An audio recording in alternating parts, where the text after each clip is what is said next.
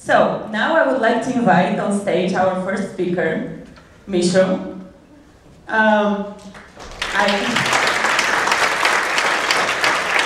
just have to say one thing about Mihail. He's the most entertaining speaker I've ever seen. I met Mihail last summer at BRJS. It was happening in the Larnica. And all these technical talks that were happening, I was like, you know, noise to my ears because I'm not so technical. But then he came on stage and he started imitating, who was that? Rick or Morty? Rick. Rick from Rick and Morty. Who knows this series? So basically we fell in love with him and decided to put him first on stage. So, big round of applause.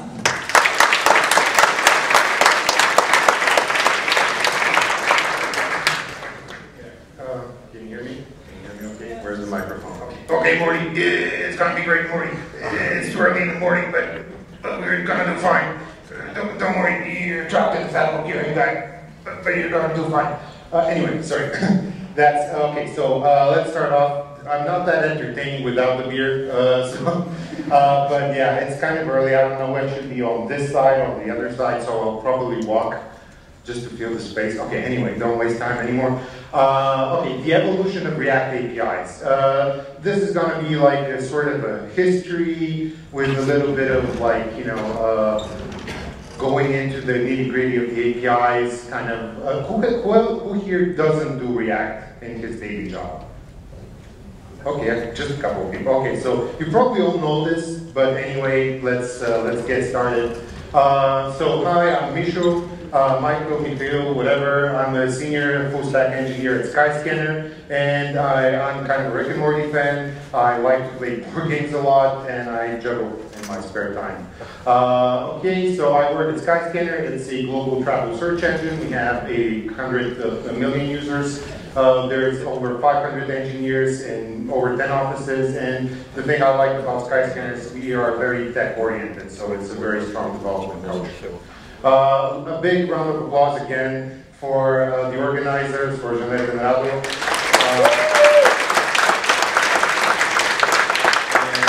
Yeah, let's get started. So in the beginning there was HTML, and HTML was declarative, which was kind of good. And if you can notice, the marquee tag still works. So that's kind of awesome, and I use it a lot. So yeah, and then there was JavaScript, and JavaScript had functions and closures, and you probably read the good parts, which is great, and the rest of the parts are not that great, but still it's a language that got us all here, and we do it every day, so Stockholm Syndrome enough. Okay, but then there was also the DOM. And the DOM is what Crawford says that people hate about JavaScript, right? They're actually talking about the DOM. And the DOM is imperative, which makes it bad, right? So why is the DOM that bad? Well, we have a couple of APIs here that are kind of like too imperative for its own good. So we get an element by ID, we hope it exists somewhere in some HTML file. We attach an event lister, well, let's hope we remember to unattach it later.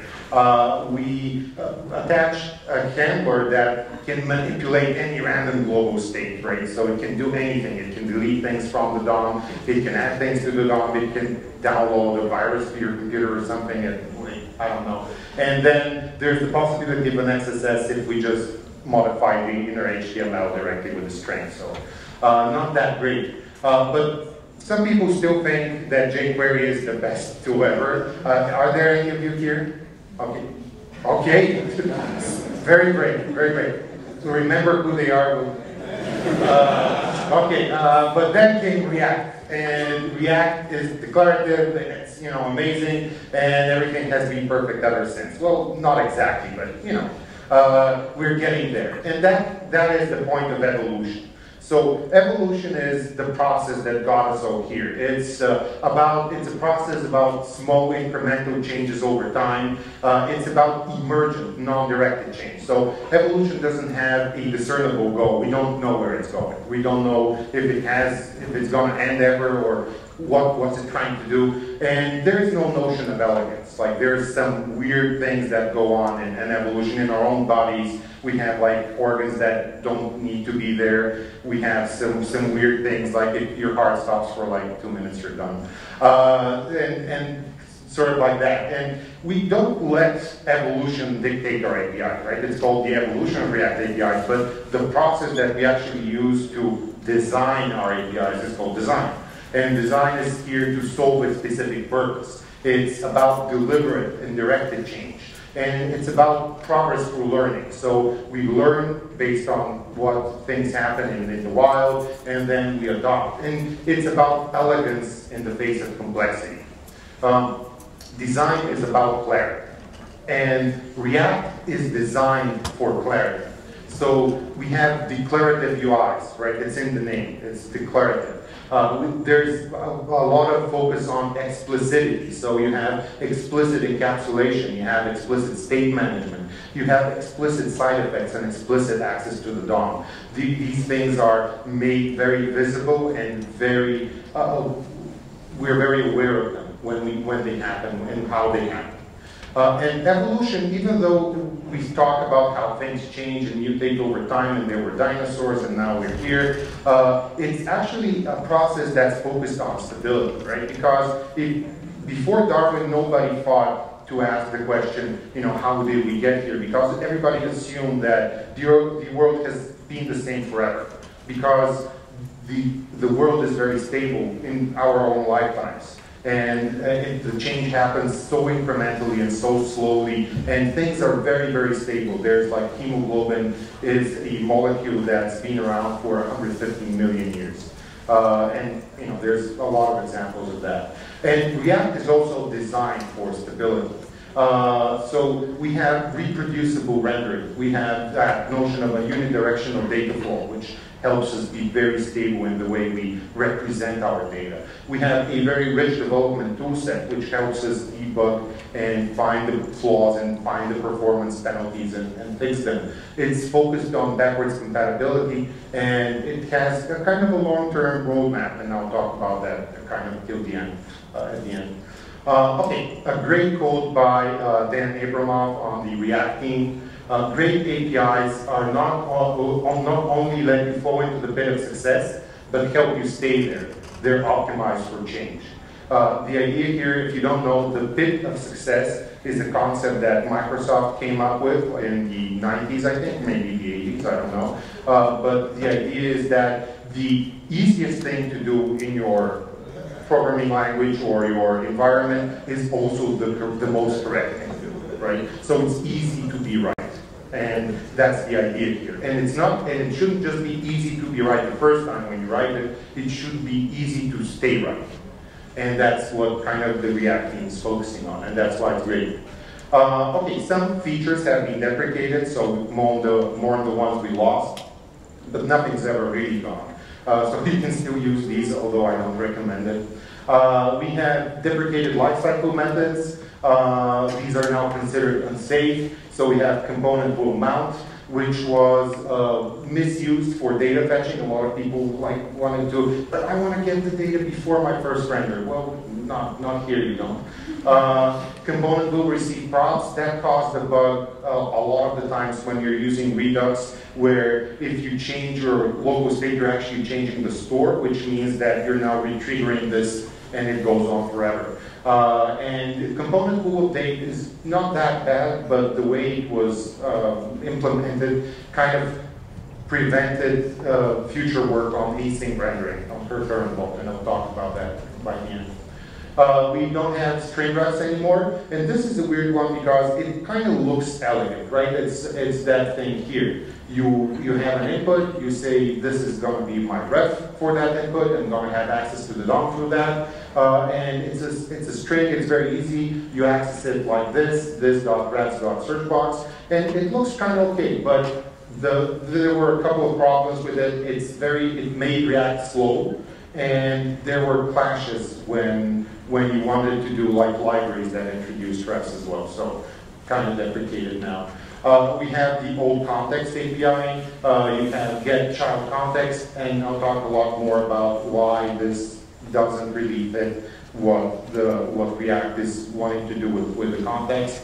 And yeah, and we have, the worst thing is, I think, they deprecated mixins. And as programmers, we want that code reuse, right? We want to be dry. We don't want to repeat ourselves. So we wanted mixins, and they took us away from us.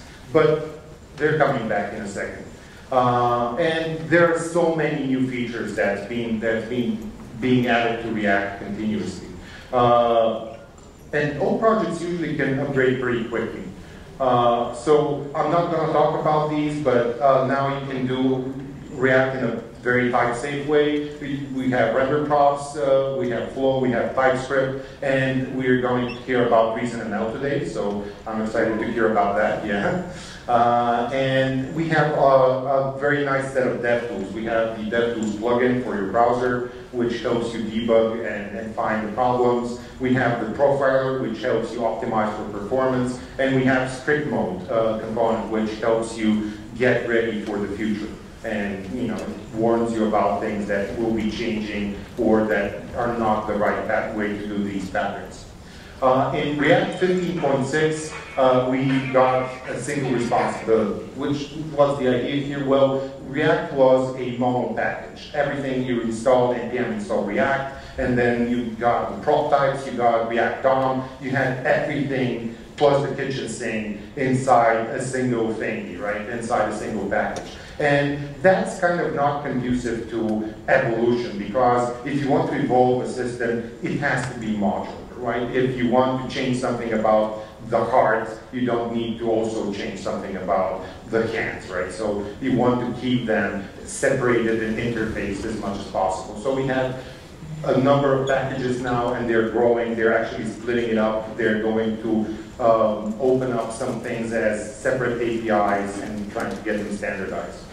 In React version 16, which is like a big one, we had a bunch of stuff, but I'll just mention error boundaries. So error boundaries are a great thing that lets you kind of put a boundary around a component subtree. So let's say here we're loading some content that might throw an error. A third-party advertiser is providing an ad for us, and we want to put that ad on our page, but we don't want the entire page to fail if for some reason the ad was not coded correctly and threw an error. So we put a component boundary around it, and it's denoted by this method, component did catch here, a lifecycle method, and we can set some state and we can react to that in our render method. So that's pretty nice. In React 16.2, this is a very minor improvement, but kind of a good quality of life improvement. We've got fragments and primitive return types. So now it's okay for a component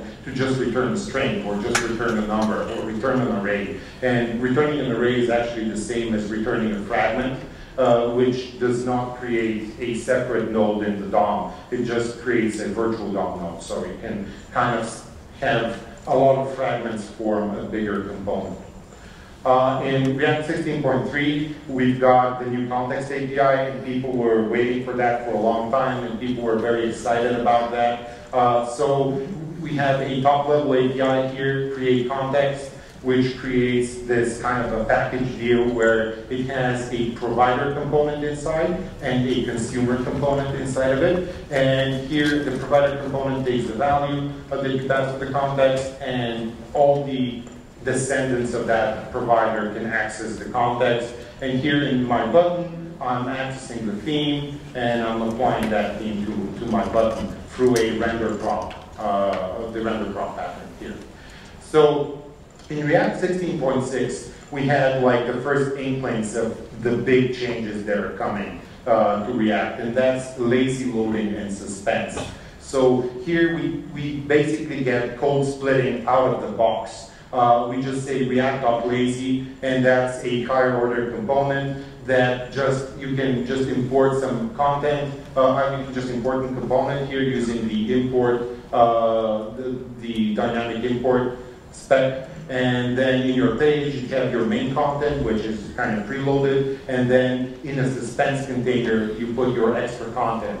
And what that will do is first it's gonna code split it, so it's in a separate chunk. and then it's going to load it whenever you want that page to be loaded or whenever that suspense container is loaded, and then it's going to display the fallback spinner here only if your network is slow enough so that the spinner needs to be displayed. And if we had a bunch of different extra contents here, like different lazy loaded components, it would actually wait for all of them to display simultaneously. So you would not get 5 different spinners for each of them. You'll just get one spinner, and then you'll get the whole package deal.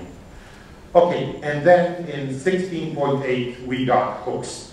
And people were saying, we want composition, and the React team said hooks. We want code reuse, and they said hooks. We want readability, and they again said hooks. So what are hooks? Well, in the classical world, and it's classical because there's the word class here. That's what makes it classical, we had component lifecycle methods. And you can do stuff when the component mounts, you can do stuff when the component updates, you better remember to do stuff when it unmounts. And it's okay, it's readable, but you have kind of the same thing here twice, you have this separate thing here. It actually also focuses too much on the component. So when we say component lifecycle methods, these are not actually the lifecycle of your component.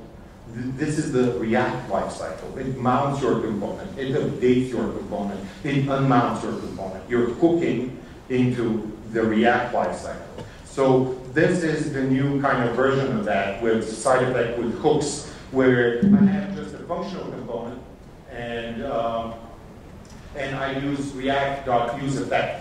And when I do that, I'm telling React, hey, whenever you're finished rendering my component, just schedule this side effect to be run as part of my component. I need to change the title. The title is not part of the page. The title is not part of my component per se, but I want that side effect to happen when I render, so I can do that by scheduling an effect. And that mental shift, more than the better syntax in my opinion, more than that you don't have to repeat yourself with 2 different invocations of the same thing.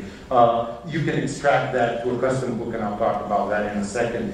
But basically, more than that, it's that mental shift from, hey, this is my component lifecycle, to the mental shift to, hey, I'm hooking into the React lifetime, so runtime, and I want React to do this thing for me whenever it's appropriate, so I'm scheduling a side effect.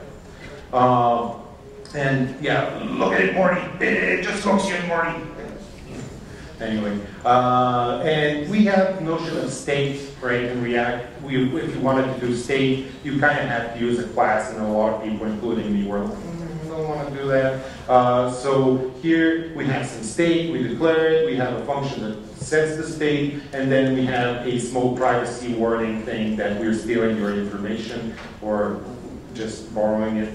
And then you can dismiss that by clicking. And that's cool, that's okay. It's kind of readable, it's declarative, it's all those nice things. But you can also do that with a higher order component. And this is with state is part of the Recompose library. It was developed by Andrew Clark, who is now on the React team. And it takes, so we create a higher order component factory called using with state. We pass in 2 strings, the name of our state and the name of our state setter, and we pass in the default value for that state. And then whenever we wrap our component with the with scene toggle, we get 2 additional props, and these are the scene and the set scene things that we declared on the top. So now we can use them, and we can use the scene state. It would just be false in the beginning, and then if we click the button, it would set scene to true, and that would trigger the re-render, which is nice. And hooks took that API, took the same idea of scene and set scene, and kind of made it better, because now you don't have to double declare all these things. You don't have an extra component in your tree where there's just a component that deals with that specific thing. It's inside your component. You just say React use state, and you can use that state, and the rest of the component is exactly the same, right? So there's no extra props being injected, there's no extra component. Yeah, so it's hooks everywhere, and I literally mean kind of everywhere, because you have your render props context, right? This is the new render props or the new context API, and we want to consume the theme, okay, but we also want to consume some translations. And now this kind of becomes the old JavaScript pyramid of doom, where when people started writing Node.js, they were like sharing these Christmas trees of just nested functions going in. And that doesn't look very good, but with hooks, it becomes ultra convenient, right? It's just this. We reduce all of this to just these two lines here. We just say use context, and it gets the context. We pass in the context object here, and we get our theme and our translations. So we can use multiple contexts. We can mix like state and context, and just use whatever we want. It's pretty nice. So hooks, all the things. And hooks are another quote by Dan Abramov. Hooks are like functional mixins that let you create and compose your own abstractions. What is he talking about? Well, you can write custom hooks, right? So you can write custom hooks. So we're having a profile editor component or something like that. And we say, well, I want to get the current user. So a custom hook needs to start with the use thing. It's just a convention, but there's no linter, so do that. And it returns to us the user. It probably uses context underneath, but we don't care. It's our custom hook. We use it in the company. Somebody wrote it like 5 years ago. Nobody cares. And we have a use user avatar here. And as a argument to this function, we pass in some part of the user, let's say the ID here. And we get two things. We get the avatar URL and the upload new avatar setter. This looks like set state. It probably uses set state underneath, but it does more than that. We know because we told this one upload new avatar. So it not only sets the state for the current component, it actually propagates that state where it triggers an upload to the server or whatever we need to happen at this point. So here we just return the avatar, we show the avatar, and we have a input field like the type file. When the file is selected, we trigger the upload. And this is pretty nice, and all of this is encapsulated with these two hooks. And some people, when hooks came out, were like, why does it have to be functions? Couldn't have been decorators? Couldn't you have done it some other way? Well, decorators can do this. You can't get the output of one of the decorators and pass it as the input to the other decorator, right? So there are some limitations to using hooks. You can't call them conditionally, although that's also kind of a good thing, because if you call them conditionally, that exponentially grows the number of possible states your component can be in.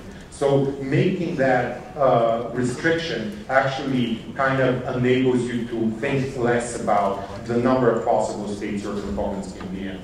Okay, so the power of hooks. They reduce unnecessary component nesting, they reduce unnecessary re-rendering, they improve logic sharing and code reuse from custom hooks, they improve performance and readability, and they enable a more functional style, which kind of, I'm glad about. Okay, so hooks seems like it's the one pattern to rule them all. Everything is going to be hooks from now on. And you have your React programmer, and there's the new hooks, and your legacy project just doesn't look cool anymore. Yeah, but it's a hard decision, right? Either you want to write some production code and make some money off your product, or you want to refactor all your code base like 1 million lines to use hooks. And that doesn't always kind of work. It's hard, right? And even though React is easy to upgrade, you have to make that decision. Are you you can upgrade the version, but hooks don't, just magically appear in your code. Okay, and not so fast hooks, right? Because not everything can be expressed as a hook. There are some limitations to where hooks can be applied. And we've seen actually some of them already, and I'll talk a little bit about that. So the context provider, error boundaries cannot be hooks, React lazy, and these higher order components like React memo, and some more. And of course, hooks are just a pattern, right? And patterns are just tools. So there are appropriate situations to use all of these patterns for us. So you have higher order components, you have container components, render props, and hooks. So let's put them all together, let's fight them. So hooks against higher order components, well, you can delegate to higher order components. That's kind of their thing. So if you have a hook that just adds stuff to your component, like adding the split state is a good example of that, if it enhances your component a little bit, then probably you can do it with a hook. But if you have a template component that a component expects a template component, here we have a data list, and we want that data list to visualize each element with our own custom item template. So that's better expressed as a higher order component. And some things just cannot correctly be implemented as hooks because, and I'll tell you why in a second. So React memo, which basically controls the rendering of our component. So React memo is like pure components, but for functional components. So it would only re-render if the props change. And React lazy is what we've seen enables lazy loading. So this cannot be a hook. Render props, kind of the same thing. If you're just using a render prop to access some dynamic value, like we have in the context API, you can replace that with a hook.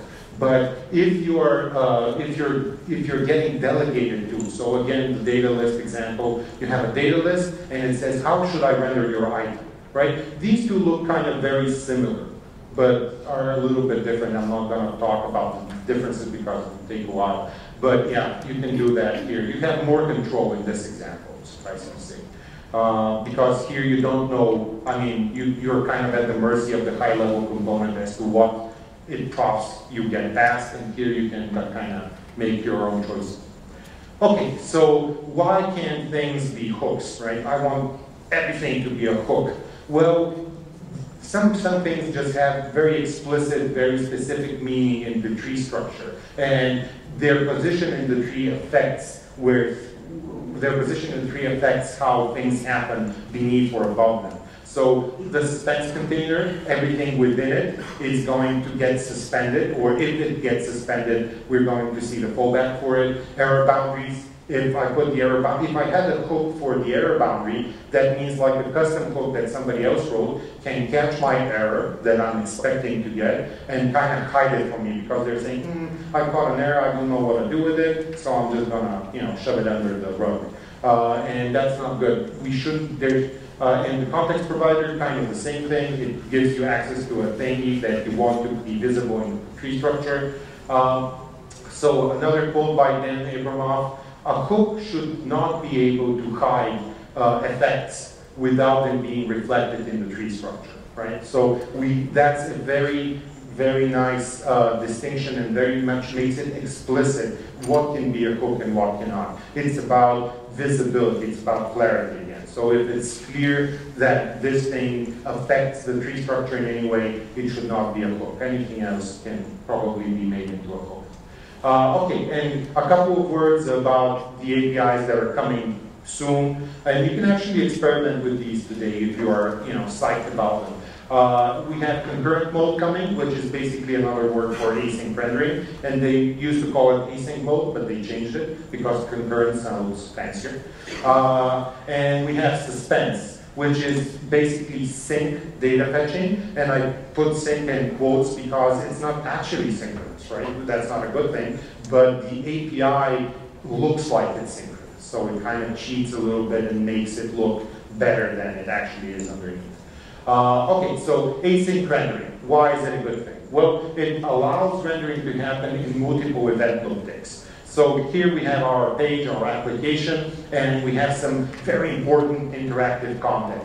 But we're loading some low priority content that might be, like, again, an advertiser is a good example here. You might be loading an ad, and that ad might have like 1 million DOM nodes. They're just crazy doing animations in React and doing weird stuff that they should be doing, and for some reason that just blocks your entire tree, and you want to render, and every time you press a button it re-renders that, so now you're like, your application stutters and glitches. Well, with the concurrent mode API, which is still unstable, but we can use it, we get the possibility for that specific part of our tree to be rendered separately.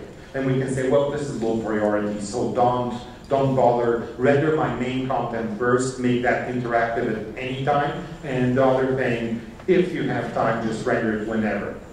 And synchronous data fetching, well, again, you've probably seen the talks at React conference, so this is just a kind of a demo slide. This is the demo from the documentation, actually. So here we have a package called React Cache, and in the olden days it would be in the React package, but now it's a separate thing, so you can actually make your own, and there are, now I've seen a couple of different versions of React. I think there's like fetch suspense or something like that. There's a package that kind of tries to do the same thing. So here we're declaring a resource, and that's just a cache for that resource. So it's just basically an object that holds the values.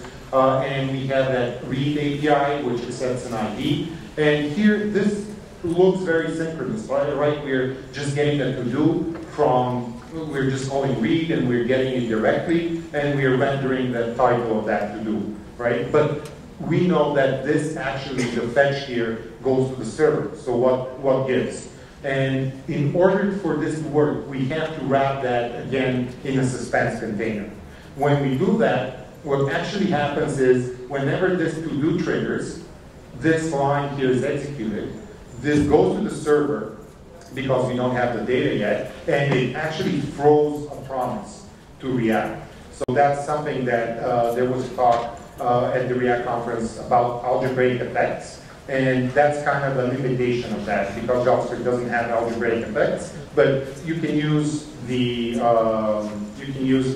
exception mechanism to kind of simulate algebraic effects. So we throw a capability, we throw a promise, and React, inside this React.suspense container, captures that promise and says, okay, whenever that's done, I'm going to re-render with the data that you've got.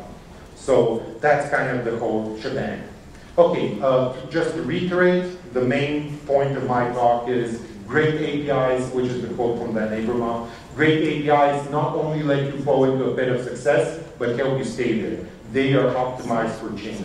And I see that you're all hooked now. So yeah, thanks and enjoy the conference.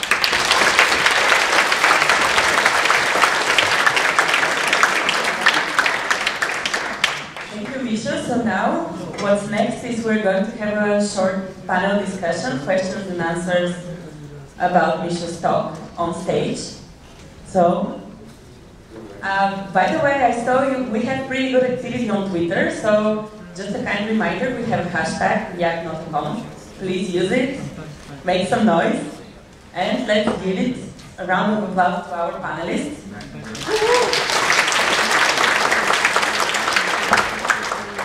Okay, Percy, you should start.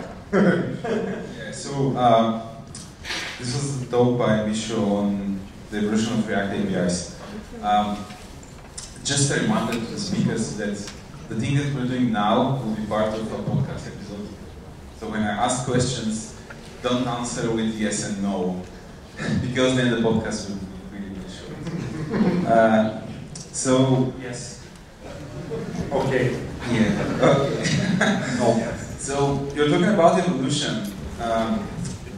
I'm thinking, this is a bit of a vague question, but do you think that the evolution may happen in small companies? Because we saw that, for example, Angular came from Google, React came from Facebook.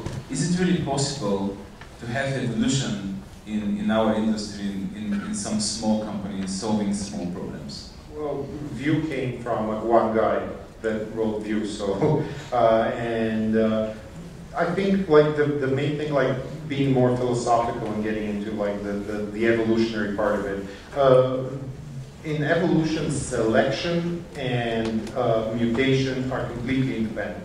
So mutation just happens all over the place, sometimes randomly, and then there is this thing called selection, which is just whoever survives, survives, right? So big companies like Microsoft had Atlas back in the day, like a framework that was, everybody predicted is going to be huge. You haven't heard of it, right? In the 2000s, right? So nobody heard of it because it just died, right? It wasn't adopted. And jQuery was developed by some guy, and it still lives on, and you have people today that still prefer jQuery already. So, yeah, evolution can happen anywhere. Is it easier for bigger companies to force evolution? Maybe.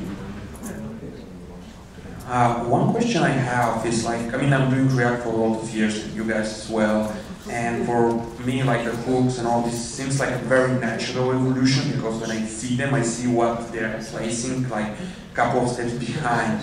But I've noticed that for a lot of like new people, they get very confused, because now like the API service point of React is getting a lot bigger, and they're like, okay, should I use A, B, C, or D? Well, yeah, I mean, it's like starting to watch Game of Thrones like from the 8th season, right? So there's all this setup that's there, and if you just tune in and like, who's this guy? Why is this lead doing that or whatever? Like, and it's hard, right? Of course, the service has grown. It's up to a company's culture. So if you're just learning React for fun, do whatever. But if you're trying to have a company that has a specific set of rules and ways and patterns that they use, that's kind of up to you to help your employees and help the people who are working on your project get that specific surface area that you need, right, for your project. And that, like we say that somebody should be T-shaped, right? So you should have broad knowledge about many things and deep knowledge in some things, right? So it's kind of a trade-off. Okay. You mentioned this a little bit. What's your strategy for bringing the new stuff? I'm asking this because right now, for example, we are our applications are quite big, and we don't want to spend time like refactoring stuff. And what we're planning to do is just to write new stuff with codes, for example, but just leave the other ones with the rest of the old APIs. Do you have any other like strategy for this? Well, that's kind of the strategy, and that's kind of the backwards compatibility part that I talked about, the stability part that I talked about. Even though we have new things and the new patterns are kind of better in some ways, you don't have to kind of jump the shark and do everything right away, right? So you can basically, new stuff you develop with hooks, and one of the good things is that it's pretty easy to just update to the version that has hooks, right? So you can start using that version, and you can start introducing hooks in your new code, and then if something feels very painful the way it was written, like back in 2015, which is like ancient times in front end. So if something feels painful, then just refactor that painful bit first, and then see how it goes from there. But yeah, I mean, that's the guy with the hard choice to make. Should I write the code or should I refactor?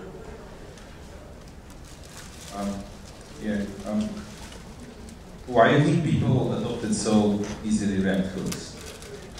I mean, obviously it's the better API, but immediately after the conference, when Dan Abramov was just announcing the hooks, people were just, I'm just not rewriting everything. I mean, I guess Facebook is good at advertising, so they kind of sold it pretty well, and that's one thing I didn't like about that. They hyped it so much, and part of it, it's a good API. I also like it a lot, and I think it's a lot, and you can see there are discussions on GitHub, and there are a lot of articles. There's a repository in GitHub called React Future, which is from 2014, 2015, where they actually have like prototypes of kind of semi-hook things and call return pattern, which is not in React. It was, I didn't have a chance to mention it because too much things to talk about. But there's this thing called call return, where a component can return. Which is, that sounds familiar. yes, but this is a good one.